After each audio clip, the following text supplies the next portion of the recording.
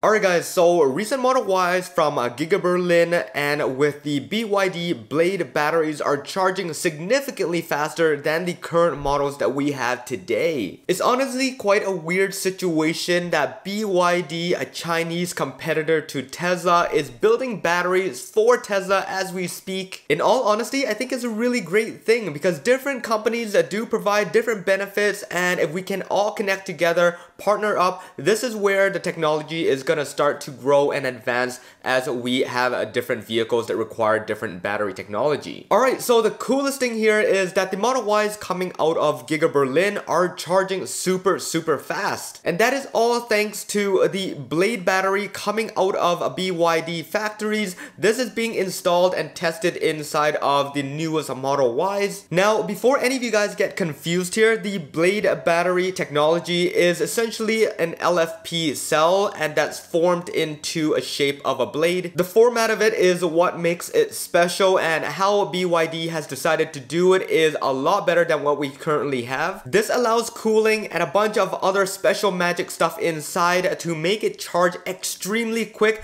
and that's about double the speed that you are having right now. Now, before you guys jump the gun and ask if your vehicle has the Blade battery or not, well, it probably doesn't have it just because there are some regulatory issue that's going on right now, and I'll talk about that later in the video. This new battery here with the BYD Blade battery has the same top charging end as the current models. However, there is one exception to that, and this is what makes it very special. It can maintain a charging rate up to 50% longer than the current ones right now. What that means is when you begin your supercharging, it will maintain its max speed all the way up until at least 50% before it starts to taper down. During road trips, that is honestly where the majority of the charging is going to be at, around a 10 to 50% mark, and once it starts to taper down, it will still be extremely quick compared to the current LFP and nickel pack. In comparison to a cathode LFP pack, as soon as you plug it in, you get roughly about 30 seconds to a minute before it starts to taper down, and you'll be charging at speeds around 100 kilowatts, so that makes your charging a lot longer in duration. So that means that if you are like myself and you are in a crunch for time during your road trips and you just want to quickly plug in and get going, you don't have the patience for that break that you really need, essentially give it about 5 minutes and you have topped up maybe 50% of your pack and you're ready to go already. Now that is what makes this mind-blowing technology compared to what we have right now. When you go to a supercharger, you're going to be plugging in for roughly about 15 to 30 minutes, and that is the amount of time that most people say that it's perfect to use the bathroom, but there are times where you don't need to use the bathroom, you don't need to eat, and you literally are there just to charge. Now let's take a look at this graph that I plopped up on this screen. You can see the two type of battery charging technologies and their capacity. You can see that the cathode batteries charge really quickly at the top end, and then it starts to taper down immediately. That's where it's gonna drag on the amount of time that you're gonna be at a supercharger. Whereas if you take a look at the Blade battery here from BYD, it starts off at 100% peak performance, and then it starts to taper off at around 45 to 50%,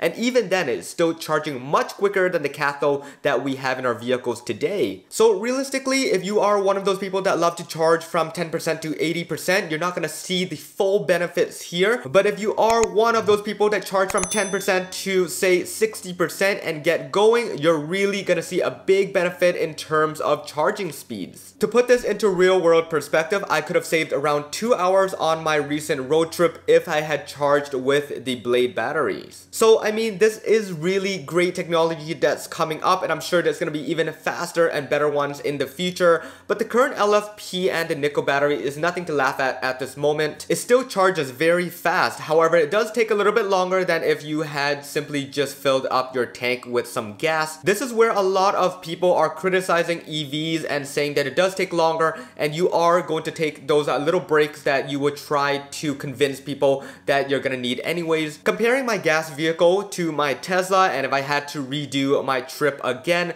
I would say that it would save me about 3 hours if I had taken my gas car, and in terms of all the fill-ups that I had to do compared to having to sit at the supercharger with my Tesla plugged in. One thing to take note here is that the amount of gas that's going into your tank doesn't differ depending on how cold or how hot the tank is, whereas on the current Tesla right now, you really have to precondition your battery, you really have to do a bunch of things, and the superchargers charge at different rates. So this is where a lot of doubts and hesitancy comes when people want to switch from ICE over to EVs. Now with this new Blade battery, it does knock one thing off the list that I've made in my previous video about how LFP is subpar to the nickel packs. Things such as charging speed, cold weather performance, and the power output that it provides are still subpar compared to the nickel packs. This is why a lot of the vehicles that are the base model have the LFP packs in it right now, whereas the performance models do have the nickel battery. But once this LFP Blade battery arrives, things are gonna completely change. Everything that we've talked about in those videos are completely wiped away. We're gonna have a much faster charging speed.